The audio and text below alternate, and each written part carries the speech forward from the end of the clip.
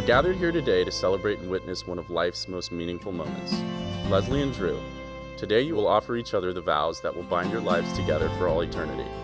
Today is the day that promises become permanent.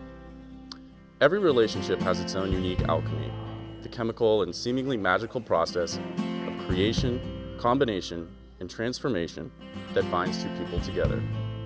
Sometimes it happens subtly, sometimes spontaneously, but never without a catalyst. She'll lie and steal and cheat and beg you from her knees, make you think she needs it this time. She'll tear a hole. We both liked Drew a lot from the beginning, and I'll be honest, at first I wasn't sure about the match. They have some differences. Leslie's kind of a social butterfly, and Drew's more of a nerd. I mean, like an introvert.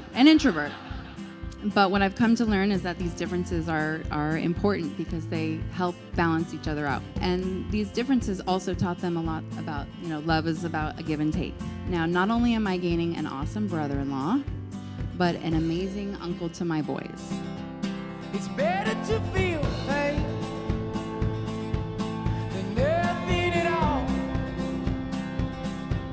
The opposite of love's indifference. So pay attention now. One of the most inspiring things to me about Leslie and Drew is how they've overcome the obstacles they've faced as a couple.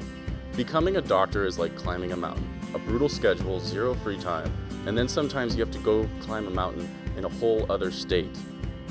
Leslie's climbing all those mountains with Drew. Sacrifice is at the core of their relationship. It defines them as a couple and is a source of their strength. Oh, beautiful.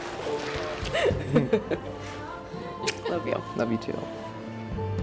Leslie, I think she is compassionate, but at the same time, she doesn't take any guff. She's tough, and it's really fortunate that she's met someone that I think they're so much alike. They're level-headed, and I think that all of us we can only hope with our kids that they meet somebody that they'll spend the rest of their lives with.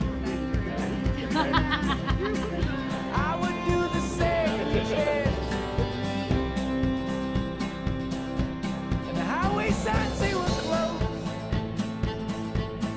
but I don't read those things anymore.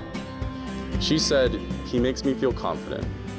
He said, "She helps me step out of my comfort zone." She said, "I'm inspired by his mind, his curiosity, his work ethic, his self-discipline." He said, "I'm in awe of her heart, her compassion, her loyalty, dedication to her friends, and the strength of her relationships." He said lots of nice things, and then he asked, "Will you marry me?" She said yes. Head up, keep your love, keep your head up, my love. I, Leslie, take you, Drew, I, Drew, take you, Leslie, to be my wedded husband, to be my wedded wife, to have and to hold, to have and to hold, from this day forward, from this day forward, to love and to cherish, to love and to cherish, all the days of my life. all the days of my life. By the power vested in me by the state of California and the Unity Worldwide All-for-One online ministry of Burbank, I happily pronounce you husband and wife. Drew, you may kiss the bride.